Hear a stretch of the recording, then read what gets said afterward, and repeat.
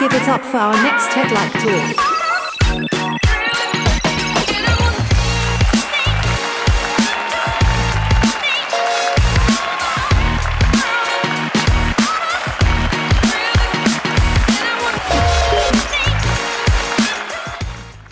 Hello, good evening everyone. Wow, I can hear myself. All right, good evening, thank you all for joining me here. Now, before we dive right into the differences, let's do a little simple activity. Could you all raise your right hands up for me? Yes, lovely, thank you. Now, raise your left hands. Both, huh? I want both up. Thank you. Now do jazz hands. Yes, lovely, put them down. So, now that I know you can raise your hands, raise your hand if you have ever felt confused or frustrated while using an application or a website. Okay, thank you. Now, raise your hand if you have felt extremely delighted or felt like you used an application or a website and it was like a breeze, you know. That has also happened, exactly. So now these day-to-day moments are happening because of the involvement of something called user experience and customer experience. Now, imagine you study 4 years of design. You know, you go to your design institute. I think a lot of you are students. So 4 years of design where you're studying so much, you're going for your juries, developing your design thinking, learning how to apply all of this. And after the 4 year of design course, you finally are working as a design professional. At this point is when you finally are excited to apply all of your design learnings, only to realize that you have to unlearn some of the old patterns and learn so much more. And while you're thinking that your specialization was user experience, you realize that you've been actually doing so much more. So, I'm here today, Tanishka Bhadauria, a user experience designer, or so I thought. Why UX versus CX? Let me tell you a story. A couple of months ago, my millennial sister, who also happens to be a designer, thought it would be cool for her and I to present at the UX India conference together. You know, a sister dynamic duo at a conference. Sounds cool. When we started discussing the various topics or the various possibilities we could talk about, she helped me have a realization, or as I would like to put it, she slapped me in the face with the realization that I'm actually not a UX designer. In fact, I've been building customer experiences while using tools and understanding from my UX knowledge. So this blurry line between UX and CX is what got me here. And obviously, this got me to a point where I asked myself a very philosophical question, that is, who am I? Let's dive a little deeper and understand this. So, what is user experience? It refers to how a user interacts or experiences a product, service, or a system. Let's take Instagram for an example. Almost all of us have social media, Instagram, Facebook, something or the other, right? When you open the app, it loads instantly. The navigation almost feels sleek. You know what to do, you know where to go, you know how you feel while you're using the app, right? At some point, the double tap interaction that Instagram has, the double tap to like, it was sort of revolutionary because everybody could just start adding it to their wish list and it became like a real thing. This is where we realize how good UX comes into picture. And good UX is not something that's just built overnight.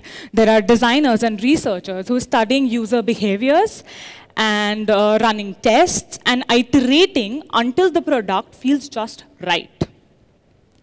So if we were to Google right now, what is user experience design, you would get some of these top definitions. So let's take a look. UX design is a process where design teams create products that provide meaningful and relevant experiences to users. So yes, meaningful and relevant. It is easy and enjoyable for people to use. And my personal favorite would be by Nielsen and Norman, that it encompasses all aspects of an end user's interaction with the company's services and products. So at this point, I would like to take you back to the beginning of the session, where we were talking about the experiences you had. Would any of you like to share a digital experience with me that went horribly wrong? It could be e-commerce, fashion, travel, anything. You were using a platform, didn't like it, something went wrong. Yes, please. Yes, you. Yeah. So I was trying to book a flight on the Indigo website. Thank you. So I was trying to book a flight on the Indigo website, and there were ads, there were flight details, there were different flight options, and while trying to book the flight, because it was so confusing to figure out what to focus on and the information that I wanted to, I mistakenly booked the flight for a day before, then a week ahead. Right. Because I couldn't figure out what they were trying to communicate to me, and I couldn't, the matrix was too small for me to figure out the details correctly. All right, so we have Indigo booking. Anybody else would like to add to that? Sure. So I recently got my driver's license test taken, and I am from Hyderabad, so I had a different driver's license website. So it's Telangana ka website, and we use that to have our driver's license done. And that was really confusing, and me, my father, we all tried to get the process right, to book up perfect detail and reschedule the slot or something like that. And we had to pay an extra 500 rupees to an external third party to just get it done, because we could not do it. And we are well versed with like technology, but still we could not figure that out. Right. Okay, go ahead. I'll just take one more. Yeah. So this is a very funny one. I think when the railways, you could book tickets online for Indian Rail, it would start asking you maths questions to see if you're a robot. And they were really complex. And you'd answer it and they'd ask you another one. And I was wondering, what are they targeting? Who are they targeting? Is this like a maths, I don't know if that's user experience, but yeah, that was a... That is part of it, right? So we have some grievances with government websites, I can clearly see that. And that is also why you might see that a lot of Behance profiles end up having IRCTC as one of the redesigns applications or websites. Now, I have one which is my personal pet peeve, which is WhatsApp's delete for everyone feature. WhatsApp as a chat app was doing great or is doing great, and it's amazing that you want to keep growing. But at some point, you decide that you sent an incorrect message to the wrong person, and then you have to sit and explain to them that, hey, I didn't mean to send that to you. But now there's this ethical dilemma that you either have to lie to them, or you have to just tell them to drop it. And they're not going to drop it. If they're really good friends, they want to know what you sent them. Another such feature would be WhatsApp recently added the search, Meta AI feature. And on that, they've taken away the chat experience, right? The purpose of WhatsApp was to chat with people. Now I can search something that I was already doing using Google or any other AI platform for that matter, and the tags that are there aren't even relevant to me. Though it is sort of scary that they know I play chess. But those were my 2 cents. So we're going to dwell a little more deeper in the examples you all shared. So in my quest to understand the difference between UX and CX, because so far we're all just talking about digital platforms, I spoke to my mentor at work. And he gave me a pretty interesting answer. He said, I've been doing 20% UX and 80% CX. Wow, okay. What the hell is CX? So, customer experience or hello? Yeah, okay. So, customer experience or CX refers to when, sorry, my bad, is like a symphony of, customer experience is like a symphony of multiple components working together in harmony to create a beautiful experience. So that would be marketing, sales, customer support, product use, and follow-up.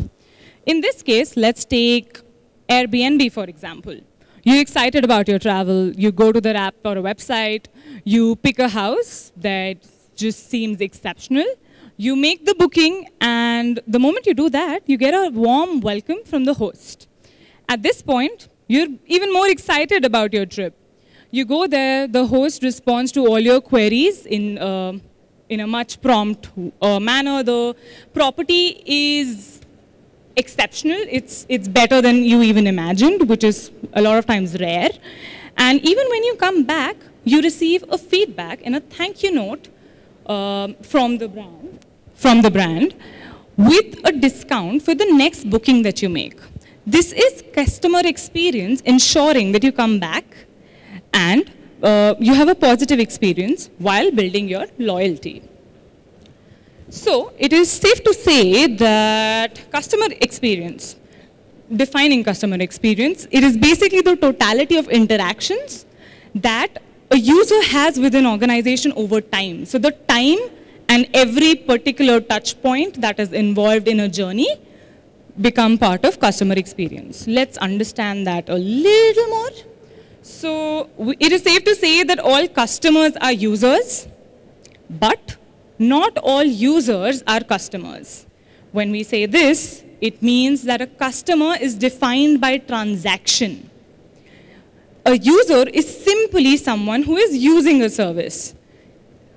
So if we want to understand this a little better, we can go ahead and look at an e-commerce platform. So in this case, it's Amazon. You decide that you want to purchase a pair of headphones. Amazon has a great feature which will let you compare different headphones. You go on the application or the website. You choose the headphones that you like, you compare their features, you compare their prices, but at the end you drop out because you decide you'd rather buy it after getting a feel of it in an actual store. So you go to maybe a Chroma or a Reliance Digital and you purchase your headphones. At this point, for Amazon, it still matters how you navigate it through their platform. Right? It matters to them that the navigation felt intuitive. It mattered to them that what they showed you was relevant to you, right?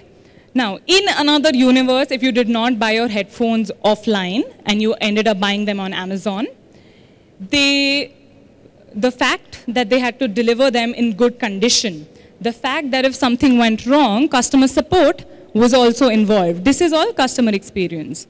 Another way to add customer experience would have been that even though you purchase the headphones offline, if something was wrong with them, you could always send them back. You know, somebody could come pick them up, you could send them back, because that's how the customer support was built. So what is the core difference? The core difference happens to be scope. UX is a metric. It's a specific part of a much broader picture. It is how a user interacts with a particular service. Whereas CX is the entire customer journey. It includes the pre-purchase and the post-purchase experiences. So if we take flights for an example, this is where we're going to talk about the relationship together, right? Because we've been talking about UX, we've been talking about CX. What happens when they're brought together? Now, the lady in the front gave us an example of how her flight booking did not go that well, right? She booked the incorrect date. In this case, okay, again, it's a bad UX as well. But let's take an example that you have to book a flight from Pune to Bangalore, right? You go on maybe Kayak, Skyscanner, any of these websites that we use for comparison. When you're on this website, you pick the flight that you like, you pick the date that you choose, and the price that is working for you. While you're booking, you realize that the moment you reach Bangalore, you're going to go to the office, which means you are going to be hungry because it's early in the morning and you don't want to be cranky the moment you reach the office. And voila, while booking your flight, you're given the option to book a meal. And along with a lot of other things that you can do. The meal is also at a 15% discount. Yay! And you get to pick whatever you want to eat. Once you've booked your flight tickets, you're happy, you're ready to go, and that's solved. Now, imagine living in Bangalore and going to the airport, which is 2 hours away. You reach the airport, and you get a notification while you're in the line to check in your luggage that your flight is cancelled. At this point, you're going to feel frustrated, you're going to feel annoyed. And that is when, how does a brand deal with such a situation? The first thing they could do is, well, they should have informed you in advance if they got to know in advance. Next thing, reschedule your flight, right? Did help you reschedule your flight or give you some sort of goodies, a voucher. Maybe if it was a hopping flight and you ended up getting stranded at a midpoint and you can't go ahead, you can't go back. In that situation, they also end up giving you stay and they pay for a meal. This is all customer experience, ensuring that you feel valued, seen, and heard, right? There's a problem, they have a solution for you. So this is where we understand that great CX and a positive CX and great UX come together and yay, business. Business is great, right? Now, power of UX and CX together tells us that UX isn't just about the ease of use, it's also about anticipating the user's needs before they have even realized them, correct? While we're doing this, we're automatically ensuring that we have a customer for life, because sometimes a bad UX can be pardoned, but bad CX is never forgotten. Now, I'm pretty sure ma'am will never go on an Indigo thing to book another flight, right? So, in this case, of course, that's a different situation. And you weren't able to reschedule your flight, were you? There you go. She made an error and she couldn't prevent it, nor could she go back and change it, which is a really bad thing. So, what are we looking at in the future? Well, the lines between UX and CX are getting blurrier by the day because more and more experiences are getting digital. So in that case, we learn how to design just experiences. So it is safe to say that what was supposed to be a dynamic duo presenting to you together, I came here as a user experience designer, but I learned that I'm Tanishka Bhadauria, a creator and designer of experiences alike. So, thank you. Hi, thank you. That was a great presentation. I have a question. So, while I understand that great UX leads to great CX, how do we communicate this to executives where they think that business goals are most important and design is just like window panels and decoratives?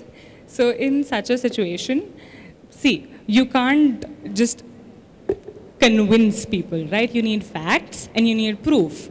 So a lot of times you do start on a project, but over a period of time, like maybe 1 or 2 deliverables did turn out to be good. When we talk about facts, it means you come up with research and you have to put in some extra effort, because on one of my projects, I did have to do that. We had to convince the client that we need to, maybe something as simple as switching tools. Everything they had was on Sketch and InVision, their entire design system, and they wanted to continue using the tools. I know tools is not design, but Figma would have made their processes much faster. So in that case, we temporarily, the design team themselves, worked on a pitch where we showed them the capabilities of the difference between the two, right? So to convince the client as well, you have to put in that little effort. Once you win their trust, is when then you can convince them that, hey, you know what, this is doable.